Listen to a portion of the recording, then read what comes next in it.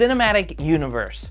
We've all heard the term, but the real question is it really working?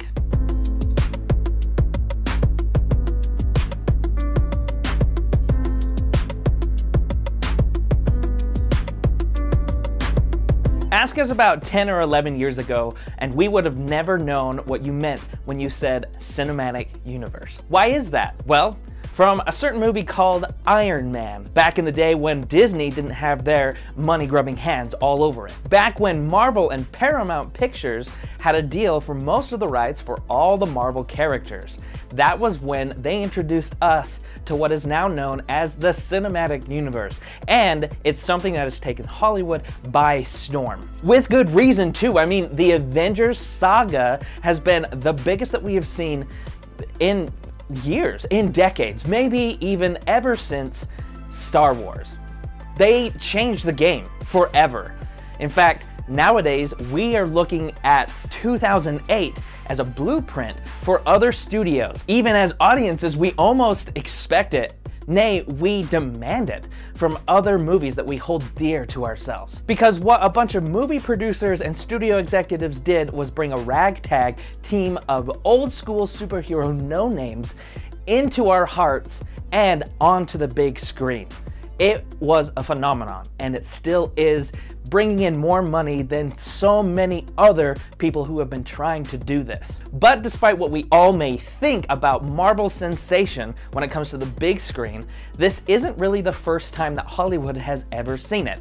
This is by far the biggest success, but let's think back a little bit. Going back in time, like really in time, there were big Hollywood hits known as monster movies. Those movies, known now today, are The Wolfman, Dracula, Frankenstein, even Godzilla.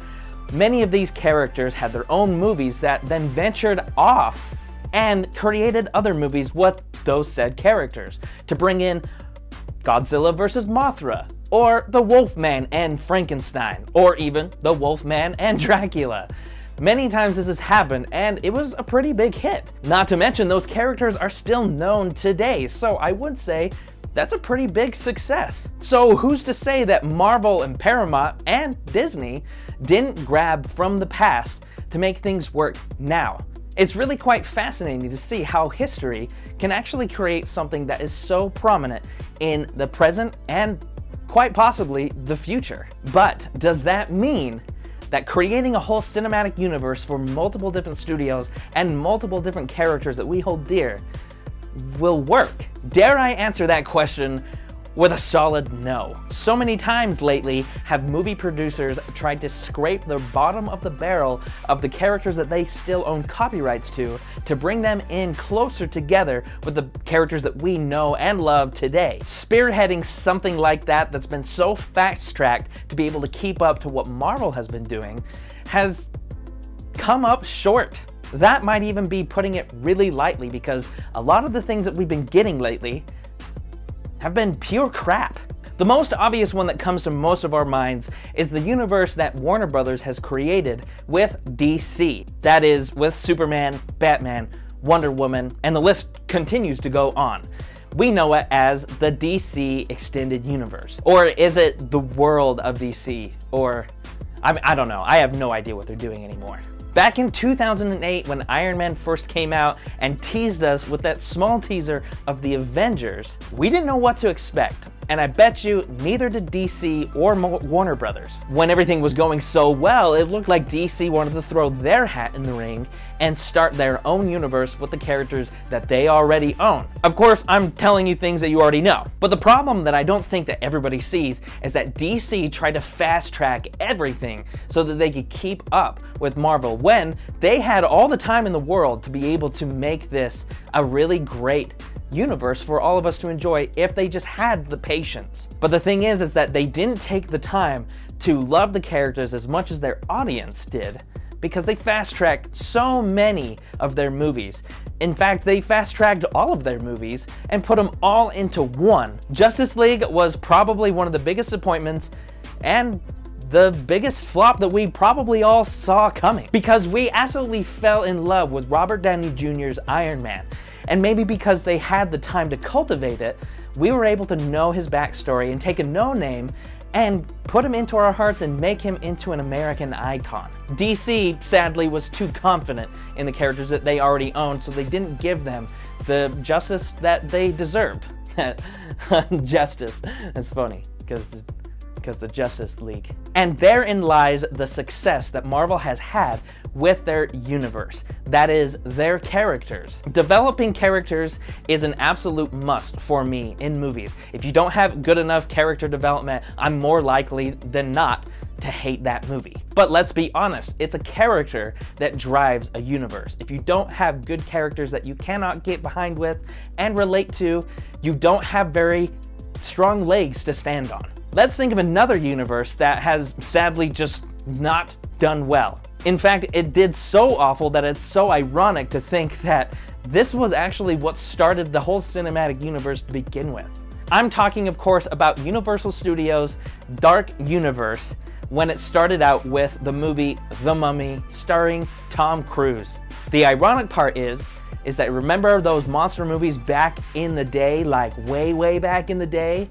This is what they were trying to recreate, and it flopped hardcore. So what was the reason, and why didn't it work? It's got Tom Cruise in it, it should work, right? The answer is simple. They just didn't take the time to develop a story. In fact, all the movie was just trying to build a universe that we weren't even familiar with to begin with. In other words, they tried to run before they could even walk to begin with.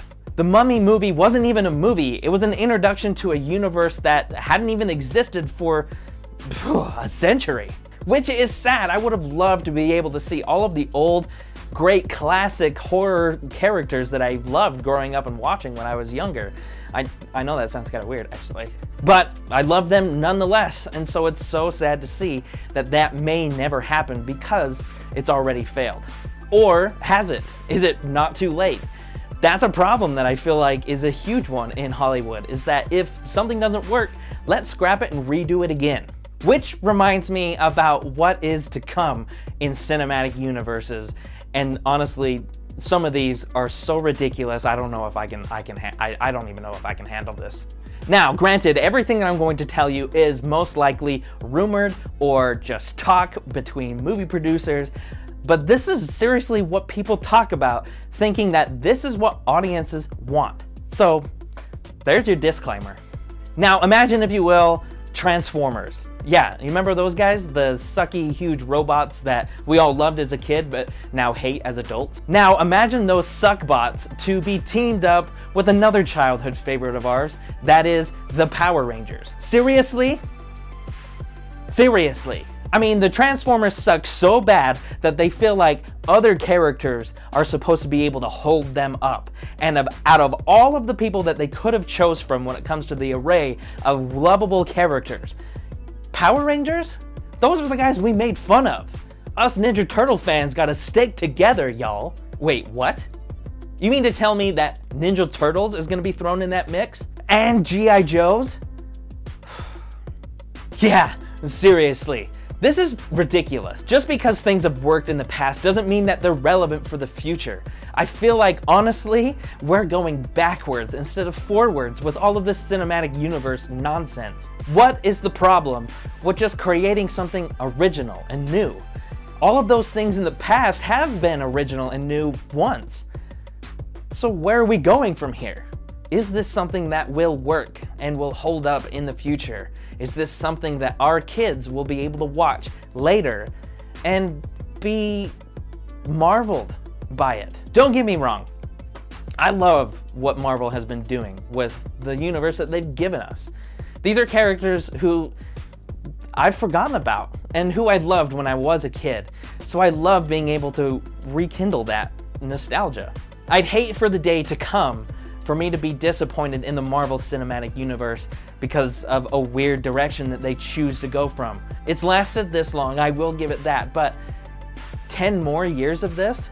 Can't we just live and let live when it comes to the things that we do love and move on and create original content that we can continue to love, and even better, to show our future families? Is it gonna feel more like television than actually going to go and see a film? With every single movie being an episode of a never-ending story? Where's the closure in that? Are we ever going to get it? And will we be disappointed before that end ever gets there? These are honestly things that I think about because I'd hate for the day to come and me be disappointed and hate the whole universe. Closure is a good thing to have, whether we are scared of it as an audience or not. It's okay to end things on a good note and look back at it and say, that was a good time.